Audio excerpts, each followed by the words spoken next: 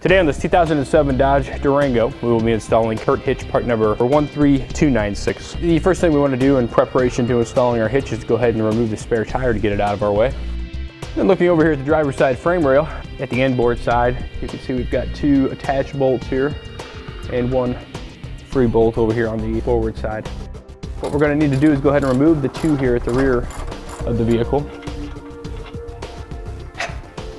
And this third one here, we're actually just going to remove the nut from the outboard side. We're going to go ahead and reuse this bolt for our hitch installation. The nut will be the same for the passenger side as well.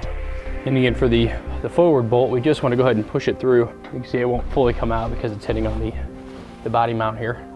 And we just want to push it back far enough to where the bolt sits about even with the flange here on the bottom side of the bumper bracket.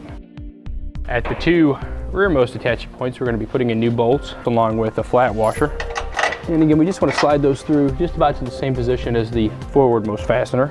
The hitch is actually going to mount to the outboard side of the frame, and we want to be able to get it up and around into position without hitting the threads of the bolt.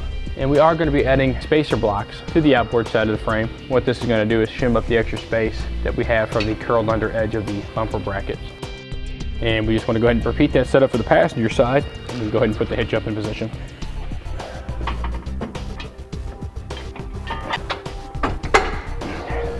On the forwardmost fasteners, we will be reusing the existing nut. On the two rearmost fasteners, we will be using the new flange nut that's provided with our installation kit. And with all the bolts into place, we can go ahead and start torquing them down. You want to check the directions to verify the appropriate torque rating for each individual bolt.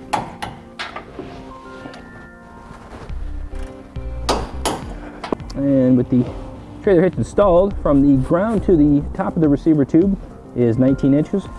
And from the center of the pinhole to clear the back edge of the bumper is about 2 inches.